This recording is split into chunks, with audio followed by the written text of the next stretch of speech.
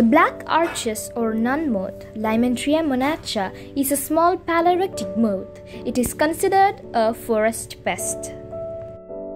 He-moths of Lymantria Monacha have a wingspan of 40 to 50 mm. They have white forewings with black connected wavy arches, which gives the moth its name. The light brown hindwings have white fringes having black spots. They also have a characteristic biscuit-colored abdomen with a black band.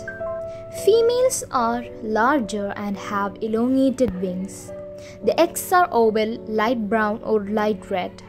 Larvae are whitish grey to blackish with grey hairs, red and blue warts, and a dark longitudinal dorsal line which is interrupted or broadened into spots in places.